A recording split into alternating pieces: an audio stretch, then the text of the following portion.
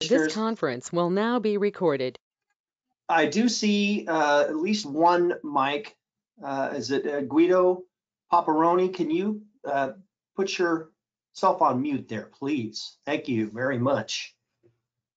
So work sessions are an opportunity for board members to discuss issues informally with staff and invited guests. The board encourages members of the public to attend work sessions and listen to the discussion, but there is generally no opportunity for public comment. Members of the public wishing to address the board are welcome to do so during the board's regularly scheduled meetings held twice monthly. We'll start with board communications and Commissioner Banks. Good morning. Honestly, I've been doing a lot of reading over this last 2 weeks. I've had a number of emails regarding STR concerns, which I'm sure you know. I appreciate all of the emails that I've been receiving, and I appreciate all of the information that I've received from all of our constituents. I look forward to discussions and conversation regarding them. And I've also been down the vortex of the HCP still, and just doing a lot of contemplation, I guess, is the best way to describe it. A lot of contemplation, and looking forward into the future and how the impacts will affect us. So that's what I've been up to. Thank you, Commissioner Banks. We'll move to Commissioner Thompson. Thank you, Mr. Chair. I just completed the National Association of Counties High Performance Leadership Academy. At the end, the summary was, there's no I in team, there is a we in teamwork. And number 2, feedback is our friend. So I have great appreciation for everyone who participates with all the passion and good intention and everything they've got to make this, our neighborhoods, our whole Clatsop County, a better place. I'm looking forward to the board taking a step back and contemplating what's the best way to build a strong community, and going forward with affection and respect for everyone in a well-considered process with outcomes that are equitable and just. So thank you, Mr. Chair. Thank you, Commissioner Thompson. Well stated. Commissioner Toyoka. Good morning, everyone. I too have been reading deeply and reading emails, constituent correspondence, talking to people about our short-term rental ordinances, as well as our comprehensive plan and planning commission's issues. So it's been a busy time. And at the same time, Commissioner Banks and I attended County College. So a lot going on for all of us. I think we'll have some great discussion today about short-term rental.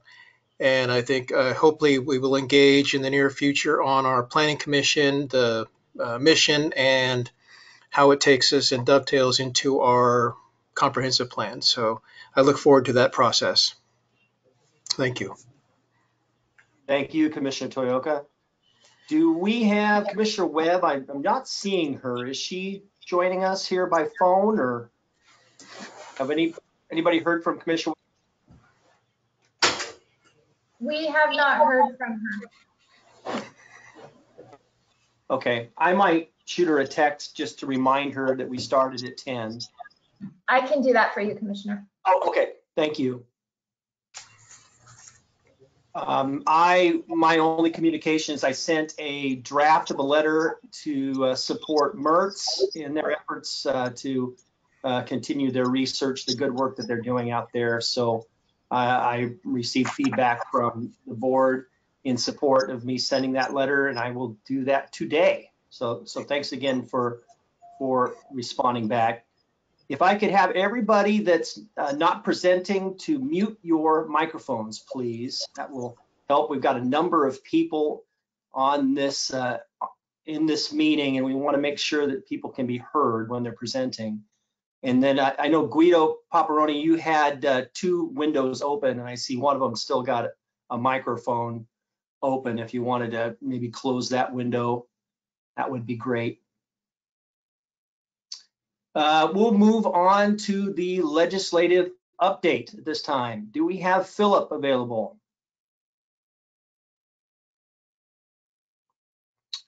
Who will be presenting on the legislative update this morning?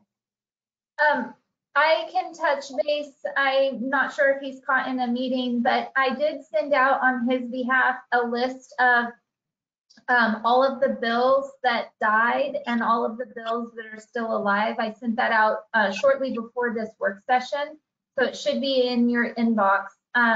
It's broken out by tabs, by subject area to make it a little bit easier to see. And then the spreadsheet has links to it. So if you click on the bill number, then it'll take you to the text for each of those bills.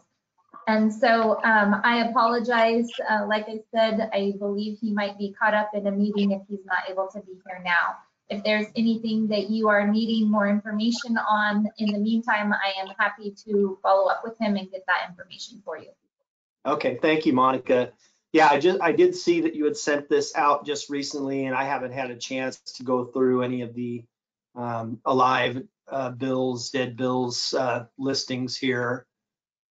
So I think we can take after this meeting and do that. And if we have any questions that come up, we'll send those to Monica. Next, we'll move on to the public health update. And Margot Lalich, I believe, joined us. Margot? I'm here. Good morning, commissioners. So 5-minute update. I'm going to move quickly. I did want to let you know first, I'm going to start with the maritime world, that I've been in correspondence with OHA and their, what we call their epi-communicable disease, infectious disease team, because I have the standard operating procedures back from 2013 when the Coast Guard, the bar pilots, the quarantine station, we were all working together to develop protocols. This was post 9/11 when we were beginning the preparedness program. And so I recently sent it to them to ask them if it had been updated since that time, because there's separate protocols related to COVID. And then again, recently we had a ship where there were cases on board. And so that standard operating procedure has not been updated. So I'm just trying to cover the bases on that to make sure public health is prepared and to follow the proper protocols, knowing that the state is also working on Ebola as well. Data, per Commissioner's Web request last meeting, I've broken down the data by demographics related to vaccine administration, and there's a new dashboard that the state is going to be making public. I don't know that it's public as of today yet. So I'm just compiling all of that data, and I will be sending it out for all of you to review, as well as the testing, the request for what is our test results look like by demographic. And I can get that generally, but I wanted it a little more detailed, and I'm hoping the EPI team at the state can pull that data more efficiently than I can locally out of our what we call OPERA, which is our COVID database system. So I am working on that, and I'll get that data to you. Again, we're very busy with clinics. We have a 7-hour clinic today at Seaside High School. We have clinics on Thursday at the Astoria Fairgrounds. We've completed our first round of vaccinations for the canneries.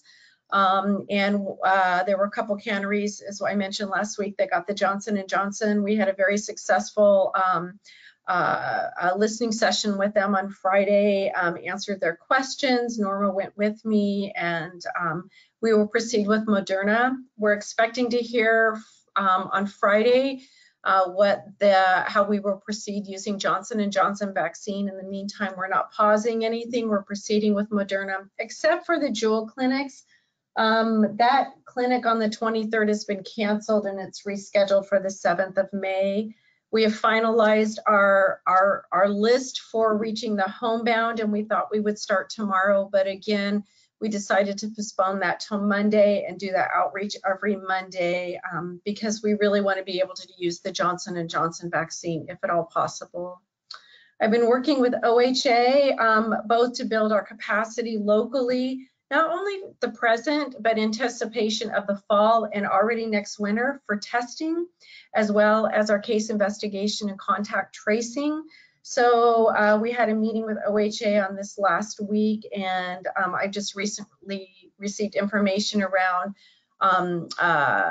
what the coordinator's role would look like, as well as those specific positions. So there'll be vaccine will be part of what we do, but we'll continue to do case investigation, contact tracing, as well as testing. So want to make sure that we have a robust capacity going forward. Connected to testing, as we all know, there's increased cases pretty much across the board. As I look at the data and when I'm following the new reports, you know, it's not one thing or the other. It's all expected. OHA, they're expecting it. The state epidemiologist, we were on a meeting with him on Friday, and while it's concerning, as we open up, as tourism increases, as I witnessed all the people in Cannon Beach last weekend, right? We're going to see more cases. And so again, it's that prevention education side as well as vaccination as well. So those cases are, yes, we're getting some outbreaks, but they're household. We're seeing quite a few household contacts, and then what we call sporadic or employment related cases. Counties are asking the state to reconsider their investigative guidelines because in certain settings, and I may have mentioned this, one case can be considered an outbreak. That makes it really hard on local public health, as you can imagine. And so the state's listening to us, they're hearing it, but also they're not ready to change the guidance quite yet. But hopefully that will happen going forward. And also beginning to look at COVID-19 as something that, while it's a pandemic, it's also endemic, meaning it's within the community. It's not going away, just like flu comes and goes, as well as other seasonal illnesses. And so our response to it will be as such, because we've built the infrastructure to respond.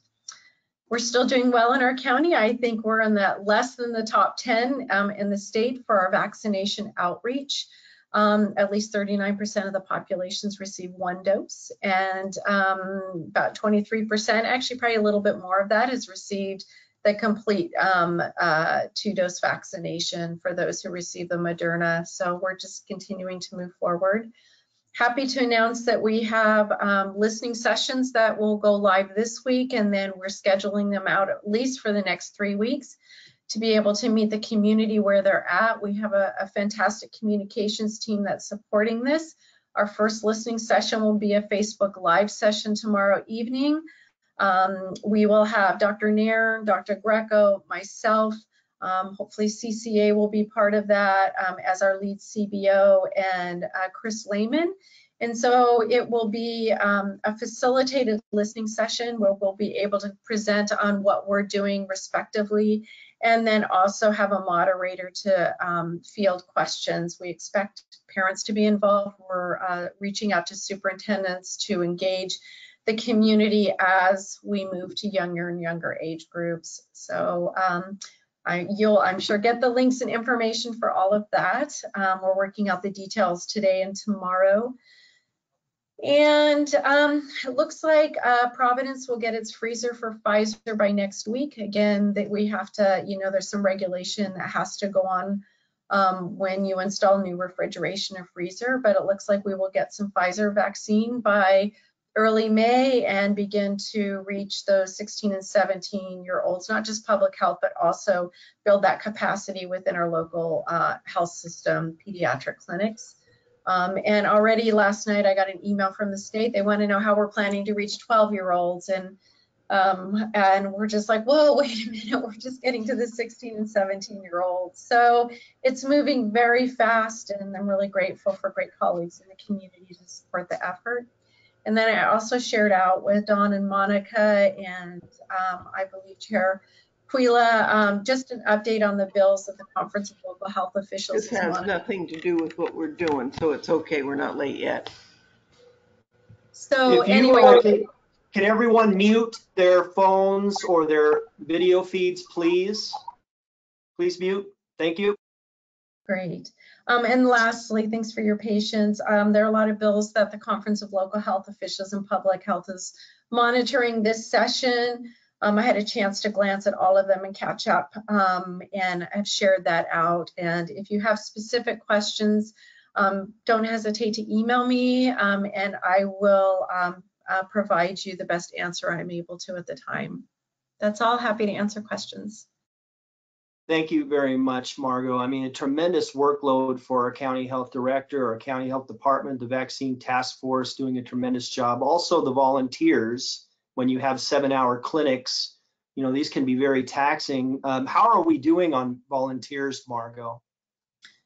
Well, generally speaking, we're doing well. And I will say, I think we've been a little bit spoiled by the generosity of the community. We have about 300 volunteers registered.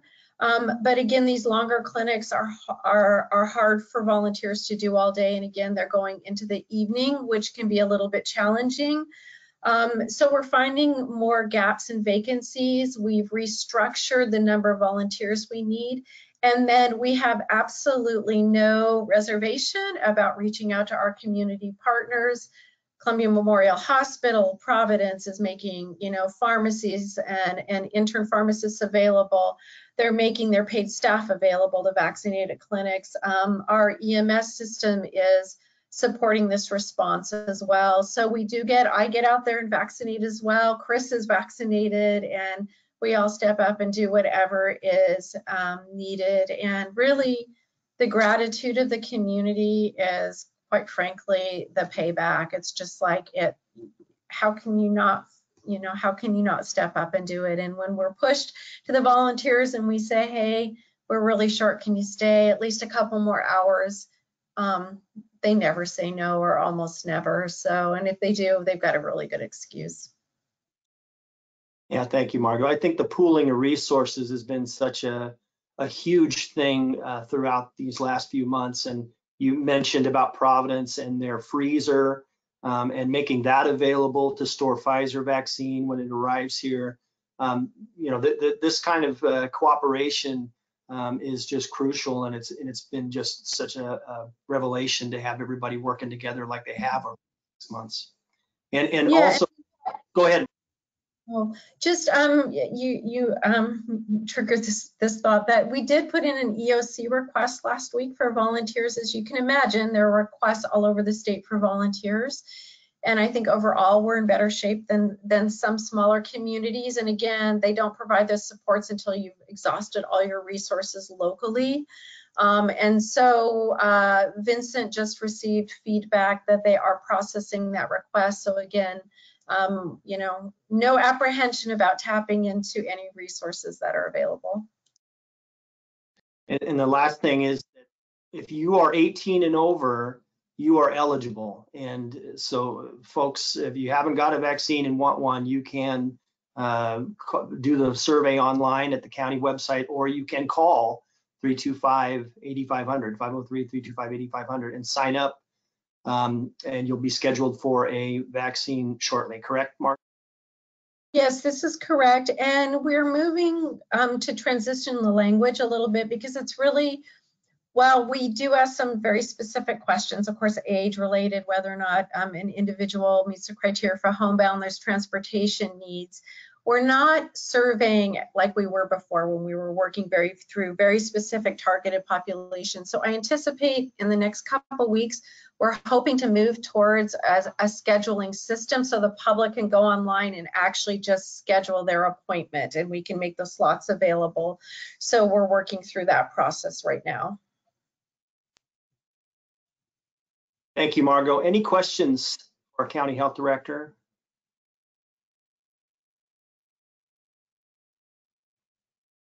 Okay, seeing none, thank you very much. Great job, great work. Oh, one other thing, I do apologize. I'm looking. the commissioners, Commissioner Quila and Commissioner Bangs, are also participating. I apologize for that on our, as I said, everything's moving so quickly if you can't tell by my report. We'll also be participating in the listening sessions, and I just, that's fantastic. So thank you, and my apology for that oversight. Yes, and thank you, Commissioner Banks, who will be doing it Wednesday and Thursday this week. Thank you for volunteering to do that. With nothing else, we'll go ahead and move on. Do we have Philip or anybody to provide from PAC West to provide the legislative update? Have they joined us?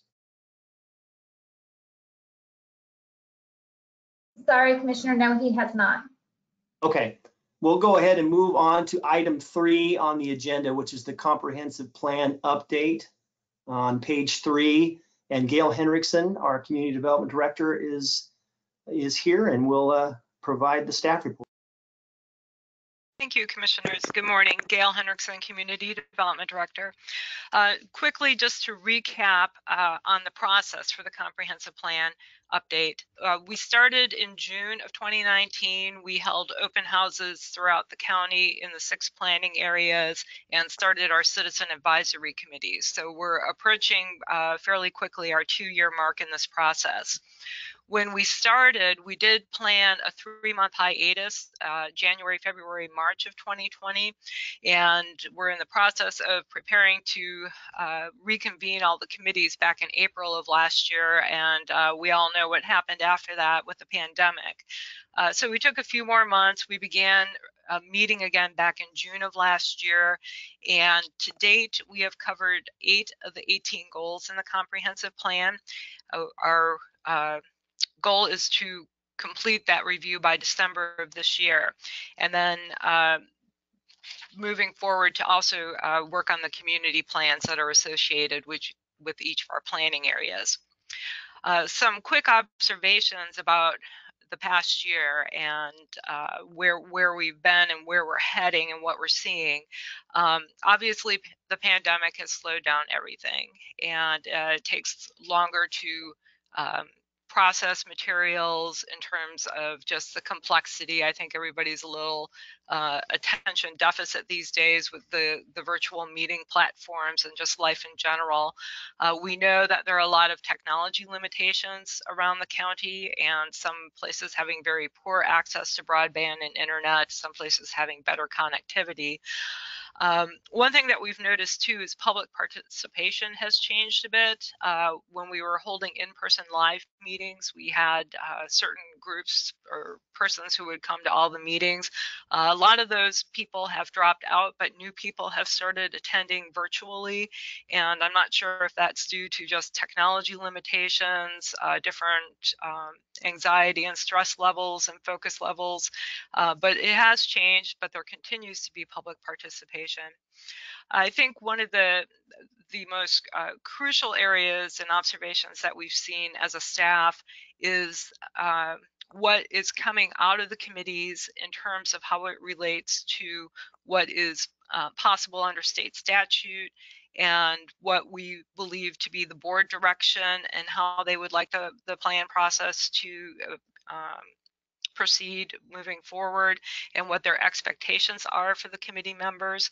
And so we see a lot of aspirational goals that are being put forward by the committees, but also realizing that a lot of those aspirational goals just will not be able to be included in the final plan simply because they're not permitted by state statute is one of the big issues that we've seen over the past year as we've gone through this process.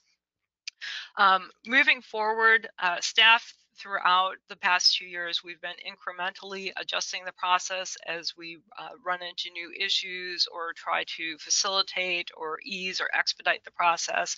And we'll continue to make those incremental changes.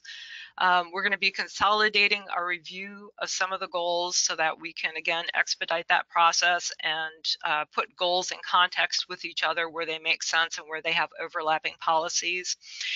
We also, more importantly, want to make sure that the board continues to remain involved and is getting monthly updates, and those will take place either through written reports that'll be submitted to the county manager for inclusion in his weekly report to you, or there may be additional work sessions scheduled to keep you informed about where we are in the process, but also to let you know what we're hearing coming out of the committees or concerns that we may have moving forward in the process.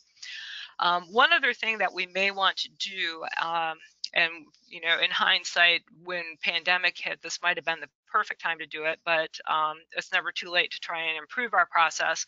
But we may need to go back and look at our public involvement plan and how we're conducting that. And that's something that I know we talked about in our individual meetings yesterday about some of this. And for staff, our goal is to end up with a final process. First of all, to complete the process, but to end up with a product that the board is able to adopt and can support. And that's really the goal that we're trying to reach together. So I'm keeping my report short to give you more time for input and questions for me, and I'll leave it at that. Thank you. Thank you, Gail.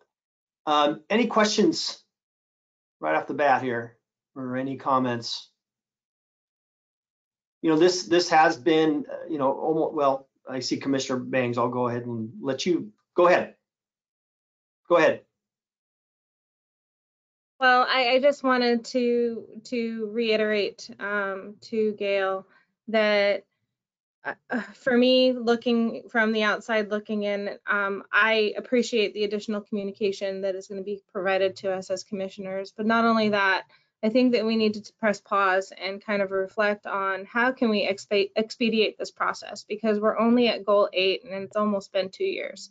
And I feel like I don't want to exhaust our staff. And I also want this process to be positive and taking into account the variety of different thoughts and opinions. And so I encourage staff and I encourage Gail to possibly press pause and take a step back and see how we can streamline this process with our community involvement. Because I feel like for our staff, because we have our strategic plan on board, for staff, they have things that are on their plate, and making their to-do list longer is not an option in my personal opinion. I'd much prefer to make their to-do list shorter and simplify this process. So those are just my thoughts.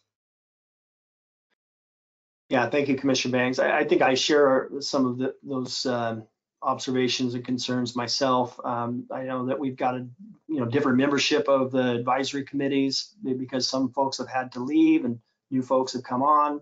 We've got new members on our planning commission. We've got new members on the county commission since this process started. So it probably isn't a bad idea to have a meeting where we can sit down and kind of see the big picture. What are we trying to achieve with the comprehensive plan update? Let's sit down with the planning commission and make sure that we're both on the same page.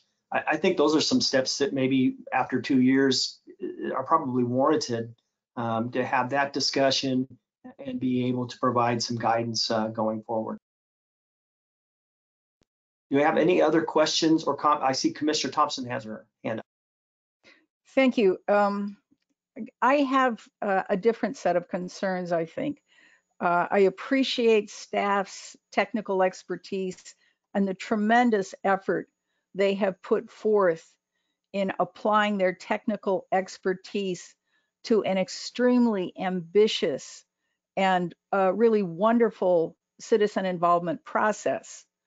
My concern, as I've attended meetings and listened to a great deal of community input, that there is a disconnect between I would call it scope of authority, chain of command issues, and what has been termed aspirational goals.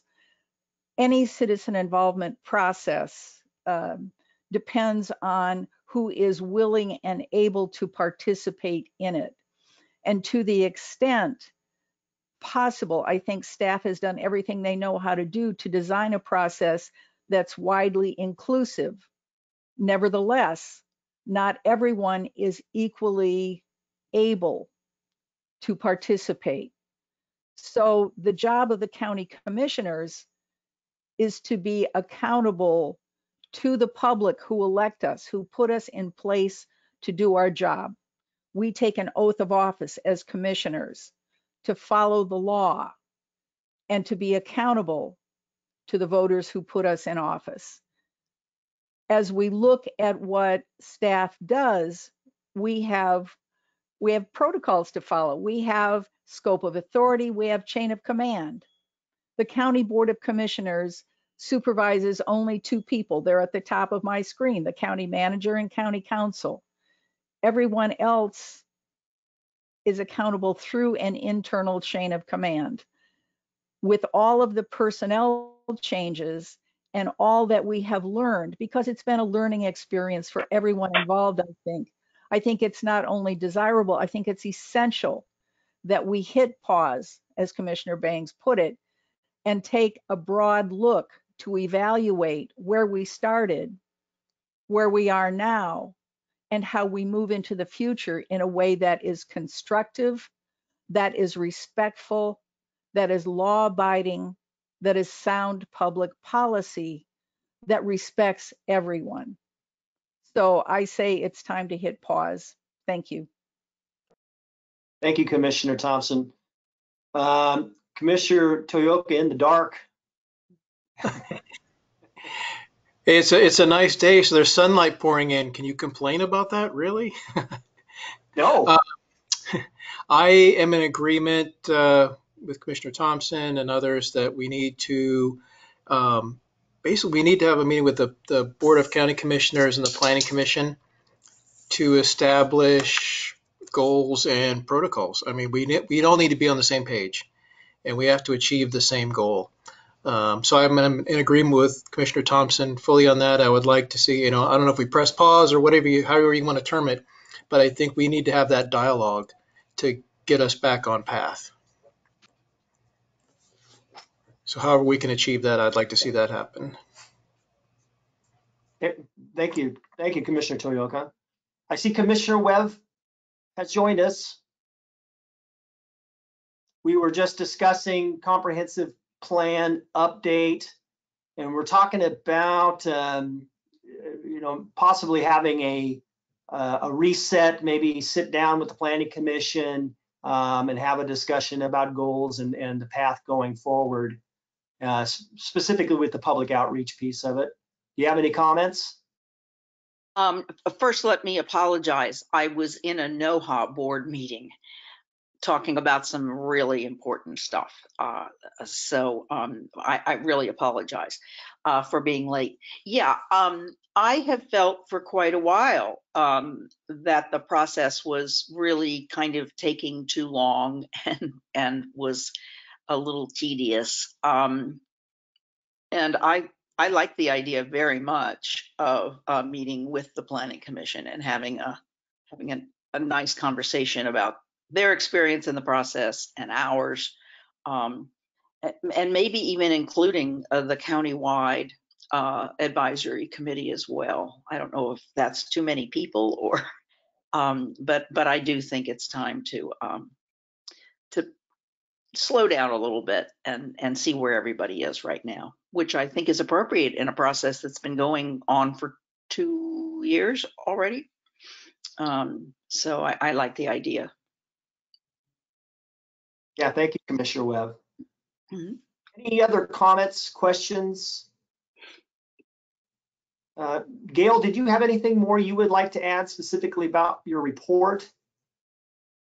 No, just any questions that you may have. Thank you. Okay.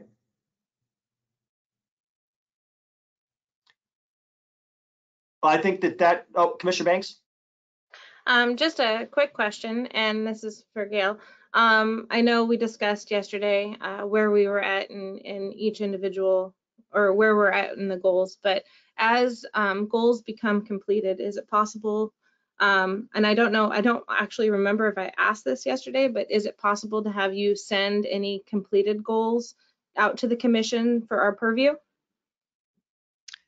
Yes, we can do that. We have initial drafts of goals 1 through 4 that we put on the website last August.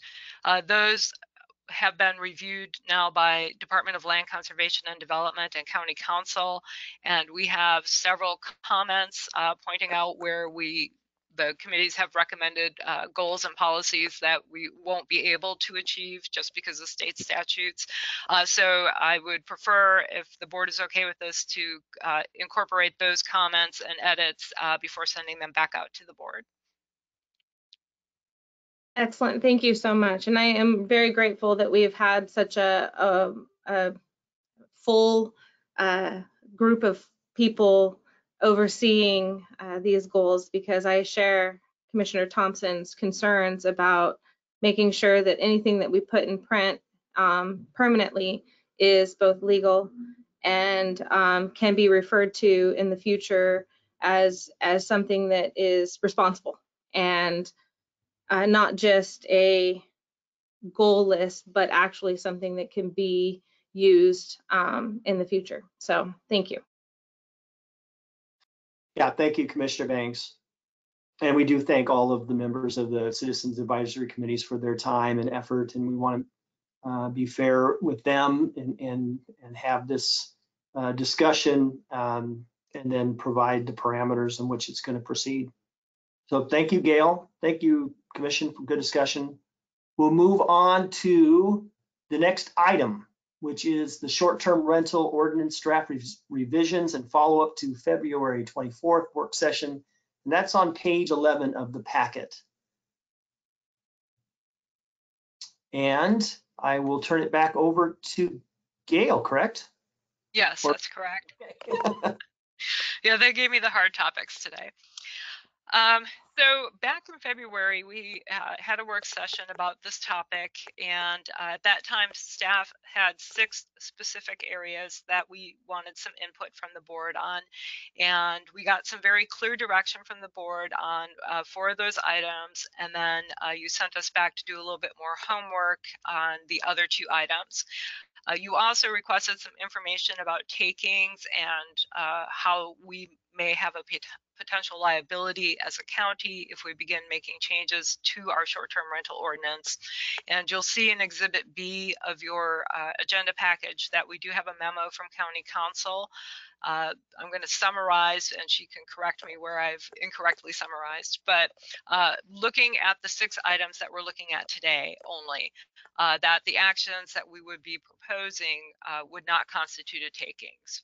And she can clarify that a little bit more. Did you want to say anything, Joanna? No, I think that is well said.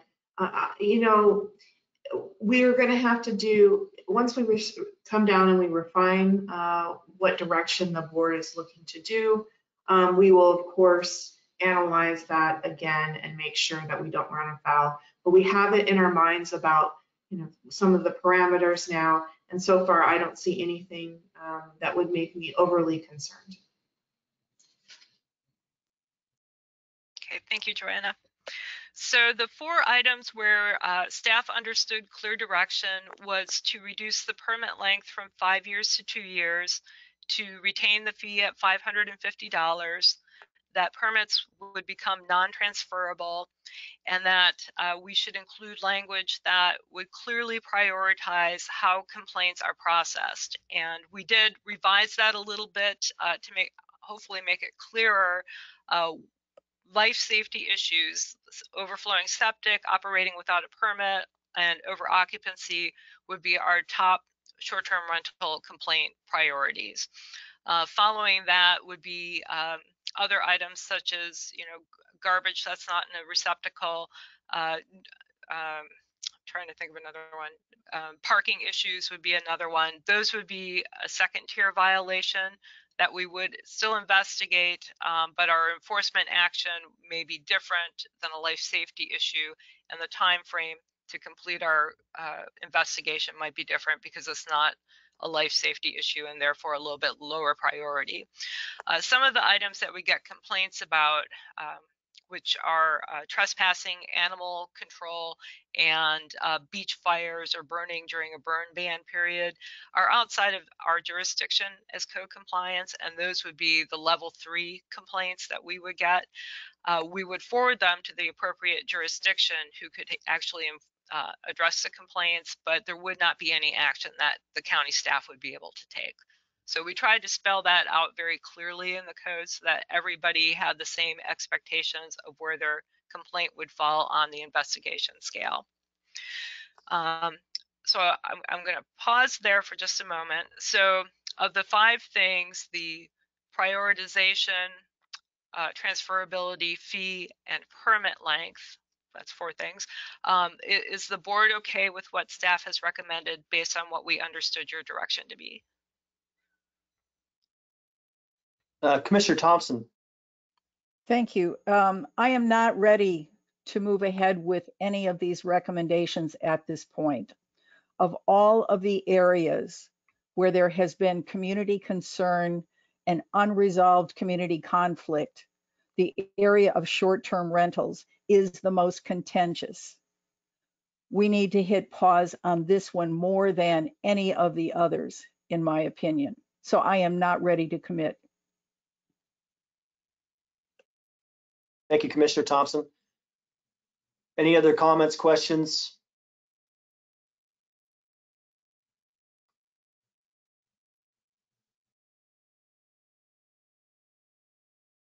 This is Commissioner Webb. I'm sorry. Never mind. I'll come back when my printer stops and there's less noise. We can hear you.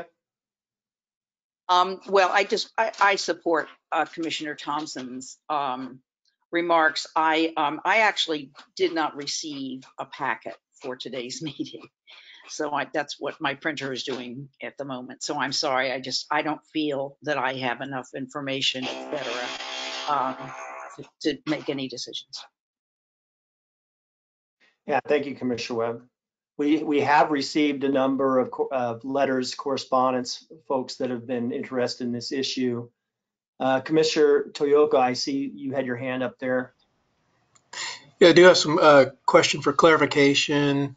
Now, I guess pertaining to Arch Cape, is the roads and beaches, those are all public access, public roads, public access beach, correct? In that area? The beach is public. Many of the roads are public. I believe there may be a few private roads down there, and there may be a private beach access or 2, but the beach itself is public. And I again, on record, I support Commissioner Thompson on this because there's, like I say, a litany of correspondence that goes with this, and I think I agree with her that this is a contentious issue that we can't take lightly. We have to be very deliberate in discussion and in application. So I support Commissioner Thompson on that delay and let's get more information. Let's do diligence on this issue before we actually start resolving it. Okay, thank you. Thank you, Commissioner Toyoka. Commissioner Bangs. I can support, my fellow commissioners in that I feel like because this issue is so contentious and it does need to be addressed in what I feel is a slower process, just so that we can have full transparency for our constituents, but also in another thought process that this isn't just in regards to one unincorporated area. It's in regards to, in my personal opinion, in regards to all unincorporated areas in our county, and what we do with the SDR process and any thoughts or proceedings that we do, move forward with. It's doing so with full transparency and also involvement from any communities that would be impacted by any decisions that we made, and not just one small single community. That this is a discussion that we need to make sure that we involve other people from other areas also. And I just want to say I fully support pressing pause, just for the fact that I feel like not only can we not address this quickly, but that our decisions will impact more than just one area. And so I want to make sure that we have that time and are able to field discussion from other potentially impacted communities. Yeah, thank you, Commissioner Bangs. I agree with you. This will set a precedent. I also agree that the letters received have been on polar opposite sides about whether or not this is an issue or what the concerns and things really are. So I think it's helpful to kind of take a step back. I agree with Commissioner Thompson's assessment. Any other comments, questions?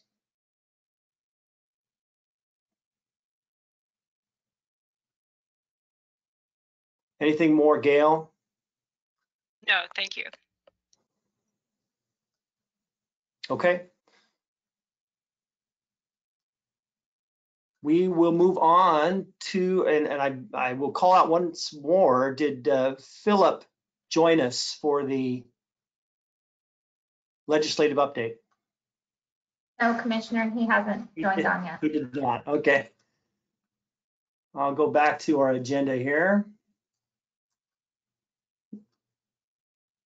Next is the fiscal year 2020-2021 third quarter financials on page 38 of our packet, and Jennifer Carlson is here. Congratulations. Hello, thank you. Bear with me as I give this presentation. I prepared it prior to my baby arriving, so Yeah. a lot has happened. Congratulations. Thank you. And then Teresa, are you going to share? There we go. Not this one. Okay, can you see my presentation here? No? Yes. Yes. Okay. Yes. Great. All right. So for our third quarter financials, this is for March 30th, 2021. We're at 75% of the year. Let's see here. In the general fund, you can see we've received 90% of our budgeted revenues. We've expended 66% of expenditures. For general roads, we're a little low on revenues, 23%. Received, expended 55% of budgeted expenditures. In public health, we've received 80% of the budgeted revenues and expended 53% of the budgeted expenditures. And we'll get into more detail on that as we go here. So here is for all the funds, the revenues collected. You can see we're at 73.5%, 44 million of the 60 million budgeted. So that's looking good overall. Let's see. And then, oops. For general fund, we've received 90% of those revenues. That's 20 million of the 22 million budgeted. And a breakout of what those 20 million are is right here. We've got 46% of that is property taxes, 18% is timber sales, 13% is charges for fees, services, 8% intergovernmental revenues, room tax 5%, other state revenues 4%, federal revenues 3%, and other taxes 3%. And for more detail on that, we've got that right here. The property taxes are 97% collected, 9.2 of the 9.5 million. Timber sales 100% collected of what we budgeted. For charges for services and fines, 88% collected for what we budgeted. Room tax, we're over 135% collected what we budgeted. And then the other ones are listed there as well. I won't go through each of them, but overall, we've received well amount. For our general fund expenditures by org, we've got here, most of them are in line just under the 75% as of March 31st. There's a couple that are a little low, and that would be the Board of Commissioners there, the 67,000, that's way under, and that's just because we budgeted for health insurance and that we haven't used that for the Board of Commissioners. So there's 62,000 budgeted in there, and we've only expensed 3,000 of that. So that explains that. Medical examiners, pretty low. Where we got that one? Here's this, and that's just at 50%. And that's our personnel is just lower on that one. But all in all, the general fund expenditures are looking really good. Here's payroll costs for the general fund. We've got 13.5 million in payroll costs, which is a 8% increase from the prior year. And that's just a result of increased FTEs, COLA increases, step increases, and health insurance rates. For public health, let's see, we've expended 2.3 million of the 4.3 million budgeted, so it's 53% expended. You can see our emergency preparedness is up there because a lot of our work is in these areas right now. So harm reduction's low, babies first is low. You can tell where our energy is being expensed. And here we have the general roads. For the road admin and support, it's just under 60%. Road maintenance and construction, just under 40%. Equipment replacements, just over 80%. And the road district is at 100. So 9.3 million of the 16 million budgeted there, 55% overall. And then we've got all the other funds here, which I apologize, I need to update this graph to show it only shows up to 50% here, and that should show more than that. So I'll update that for the next one. But overall, everything looks good. I don't know if anyone has any questions. Any questions? No questions. Not seeing any questions. Easy. I'm not going to let you off. I see. There we go. Commissioner Webb. I'm not going to let you off. You put too much work into this, and so we're going to massage it a little bit. I can remember that over the past, I think for this entire fiscal year, that I have been worried about what was because of all the expenditure, all the efforts being put into place in the pandemic, that the health department, other programs would suffer. And I think this proves exactly that. And I'm wondering if we need to think about maybe in our budget process addressing that issue maybe, and thinking about how we could, inject. First of all, when we have under expenditures in certain areas, can we carry over that money into next fiscal year? What's the process for that sort of stuff? Yeah, and I'll let Monica touch on that if she would like. Sure. So it all depends on the funding stream. In some instances, we cannot carry it over because it's grant based, and so we get reimbursed based on the work done. I do know that there have been concerns in regards to early on during the pandemic, there were concerns in regards to the immunization program overall because just everybody was not going to appointments by choice, as well as just as it wasn't as convenient. And so there have been some concerns on that. And I know that Margot is working on shifting as we have these vaccination clinics in place. They're getting more efficient at it, and so they are shifting some of the work back to the programs so that can be done. And so we've been working with the state in regards to those funding streams. And then we also have been through the budget process looking at how we can support public health in the 21-22 fiscal year for providing more of that infrastructure to make sure that these programs continue to thrive. So good. Thank you. Commissioner Thompson. Thank you, sir. I attended an AOC Health and Human Services Committee meeting. There was a bill in the state legislature, and I apologize because I cannot remember the number, but if we are providing direction and feedback to PAC West, I'd like to highlight that bill, which was about the funding of public health at the state level from the state budget. because I think Commissioner Webb is right. We've had an essential redeployment of resources. The problem is that public health at the state and national levels, at the very least, has been underfunded. So if we get more money from the state at the state level, we'll be able to do more here at the Clatsop County level. So please forward that to PAC West if my colleagues agree with my estimation of this. Commissioner Webb, you do. Thank you. I agree. Any other questions, comments?